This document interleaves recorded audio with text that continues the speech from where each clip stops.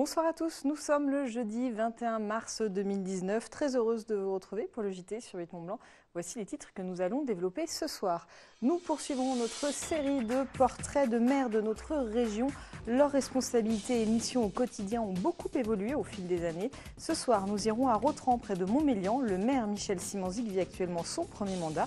Une expérience riche mais complexe. La semaine de l'industrie vise à attirer les jeunes vers les métiers du secteur industriel. Mal jugés, méconnus, ils sont souvent délaissés.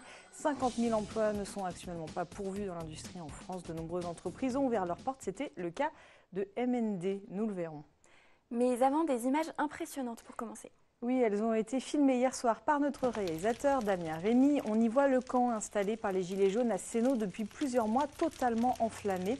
Un campement de fortune qui n'était heureusement pas occupé au moment de l'incendie. Selon les premiers éléments de l'enquête, l'incendie serait d'origine accidentelle. Une enquête a été ouverte par le parquet d'Annecy et confiée à la gendarmerie.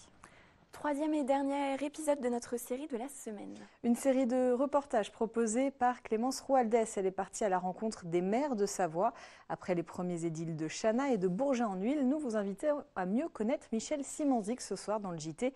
Il est le maire du village de Rotherens, près de Mont-Blanc. Ancien policier, il est en plein apprentissage de son nouveau métier de maire. Reportage. Je m'appelle Michel Simanzik, c'est mon premier mandat. Je suis maire de la commune de Rotherens, petite commune rurale de 370 habitants. Michel Simanzik est un expatrié, comme il dit. Lui et sa femme ont débarqué dans la région il y a une vingtaine d'années maintenant. Il est tombé amoureux de sa commune au fil du temps. Aujourd'hui, il effectue son premier mandat de maire, un défi pour cet ancien policier. La découverte en fait. La découverte un peu de ce métier, parce que c'est pas un sacerdoce, c'est un métier je trouve. Parce qu'il faut être là tout le temps. Même pour une petite commune comme nous, moi je suis à la mairie tous les jours. Une occupation à temps plein et une prise de conscience. Être maire, ça ne s'improvise pas. Les difficultés, on en a pas mal. Le problème c'est quand on est élu comme ça, maire la première fois, on n'est pas formé à toutes les difficultés qu'on va rencontrer. Parce qu'en fait, il faut tout connaître. Dès qu'on nous demande quelque chose, il faut répondre tout de suite. Et l'expérience fait que maintenant, je réponds moins vite. Je me renseigne avant parce qu'on arrive à dire des bêtises. Michel Simanzik a surmonté les difficultés du début de mandat. Reste que sa petite commune doit faire face à d'autres épreuves pour survivre. La question de la fusion avec d'autres villages en fait notamment partie. Je pense que d'ici quelques temps, ça va devenir une obligation. On va mutualiser au maximum les petites communes au lieu d'avoir une mairie ici, une mairie là, on va peut-être plus en faire qu'une pour mutualiser. Moi, je veux bien fusionner, mais avec des communes qui soient de notre niveau. Je veux dire, aller fusionner comme une commune de La Rochette où il y a 4000 habitants, pour nous, c'est pas... On va se retrouver une banlieue, quoi. On voit bien un peu avec les intercos comment ça fait maintenant. Hein. La grosse interco, on est là, on est un numéro sur la liste, quoi. Le maire, lui, ne se laisse pas abattre et reste optimiste. On est attaché à ce qu'on fait. Puis voilà, moi, ça m'occupe à la retraite.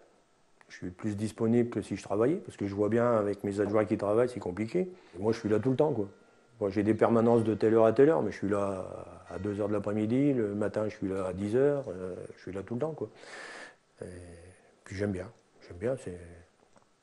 Puis voilà, on découvre, au fur et à mesure qu'on avance, on découvre des choses et on apprend tous les jours. Michel Simanzik se représentera aux prochaines élections municipales de 2020, toujours motivé pour défendre les intérêts de ses habitants et de sa commune. La gestion des alpinistes dans le massif du Mont-Blanc avait fait polémique l'été dernier. Oui, on s'en souvient bien, le maire de Saint-Gervais était monté au créneau suite à de nombreux accidents. Le préfet avait alors décidé d'un arrêté pour restreindre l'accès à la voie normale du Mont-Blanc aux personnes disposant d'une réservation au refuge du Goûter. Une expérimentation mise en place de plusieurs semaines.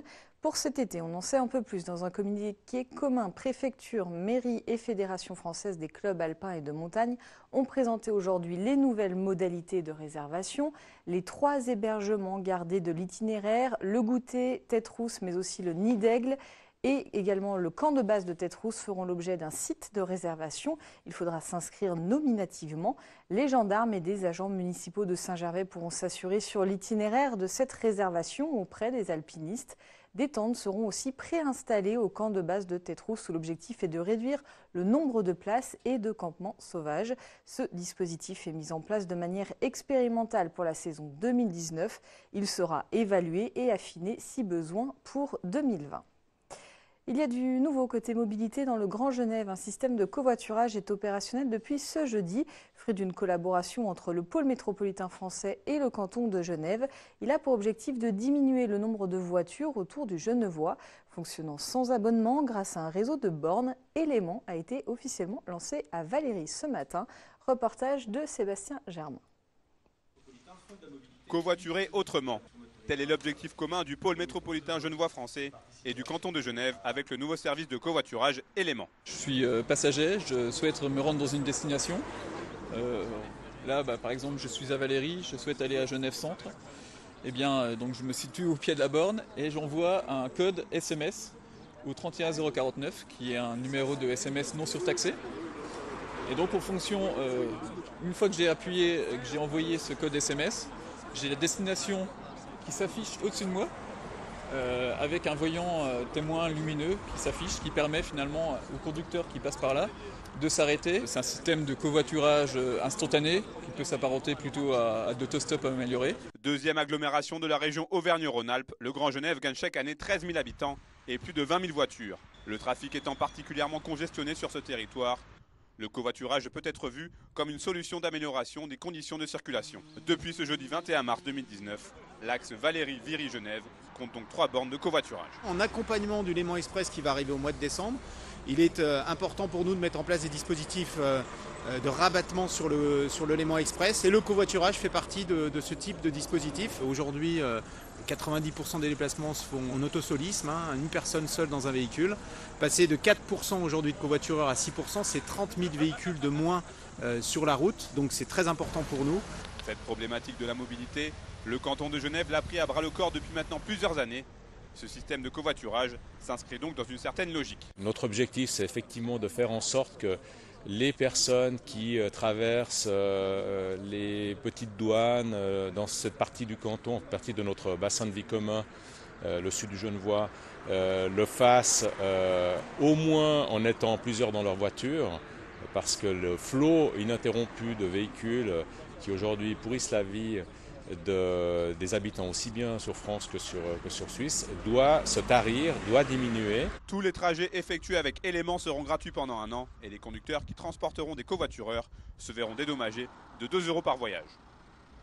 On ouvre une page économie. Avec près de 1300 salariés dans la vallée de l'Arve, le groupe Somfy est un acteur économique important de notre territoire.